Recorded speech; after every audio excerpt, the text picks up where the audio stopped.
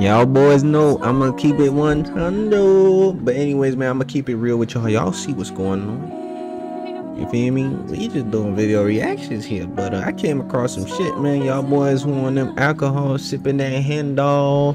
You feel me? And our Patron, that Don Julio, Amigo Case. You get what I'm saying? And y'all overdoing it. Like, look at this shit. Hi guys, this is not food in my stomach.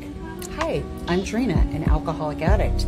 I've been clean off meth almost 2 years, and I've been 4.5 months sober. My bad, y'all boys, cause I did not see this video yet, but this looks bigger than I thought. But you know, she's just trying to show y'all the examples of, you know, drinking too damn much. My specialist when he told me to stop drinking, or I'd have huge liver problems, and here we are.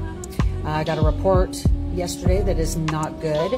This girl carrying triplets, my boy. I just wanted to show you guys. You can kind of see the outline, my liver going down, coming around over to my spleen. It's squishing my stomach, so when I try to eat or drink anything, it's super uncomfortable.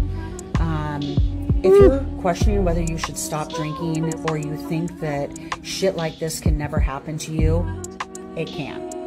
How much you was drinking? Showing you, because this is the reality of addiction and alcoholism, and I hope if you're questioning to stop or not, that you definitely will.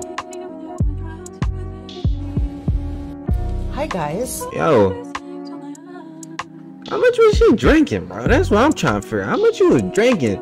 But anyways, man, y'all boys, look, y'all don't drink too much, man. Drink responsibly. Don't drink too much. And you know, just stay your ass inside if you try and drink. Or if you go outside to drink, just drink a little bit, get a little tipsy, you feel me? Be able to drive, be responsible, and don't fucking chuck bottles. You dig what I'm saying? Cause you gonna turn up like her.